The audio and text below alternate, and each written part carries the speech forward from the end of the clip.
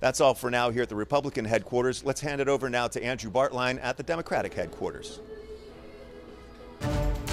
Yeah, much like you're seeing over there, Doug, the party's just kind of getting started over here. 7 o'clock is when these doors open, and we should start to expect people to trickle in. Now, I'm joined right now by Jared DeLoof, who's the executive director of the Idaho Democrats. Now, of course, it's kind of a cliche to say how pivotal is tonight, but I've been talking with people as we've been setting up this party, people coming in and out. What is most important to you on this election night in a Republican-controlled state historically? Totally. I really think that today there's the real opportunity for Idaho voters to say enough to the extremism that we're seeing out of the state house routinely.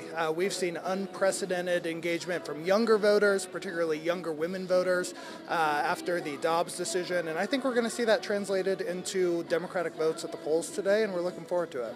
What are some of the more key races you're looking at when we look at constitutional officers, statewide offices? What do you have your eye on? What would be very important for the Democrats tonight? Well, obviously we've had some really great candidates like Terry Pickens-Manweiler for Lieutenant Governor, Tom Marcouche for Attorney General, that we've just seen an incredible amount of bipartisan support from longtime prominent Republicans, and I think that's going to translate over into a lot of Republicans crossing over for those particular candidates tonight.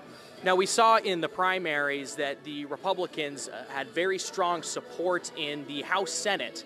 I know there's a lot of Senate races up now as well. There's a few seats that might be seen as safe, maybe a couple seats that might be a little more competitive.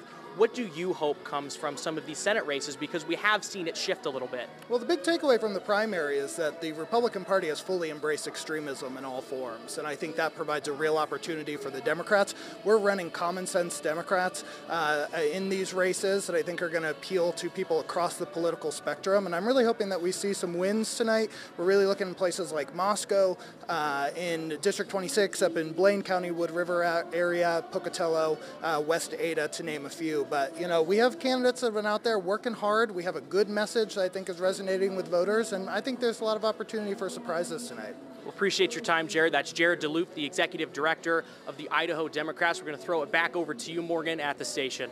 All right, Andrew, thank you. Like Jared said, there are going to be some hotly contested legislative races that we are going to be paying attention to tonight here at KTVB.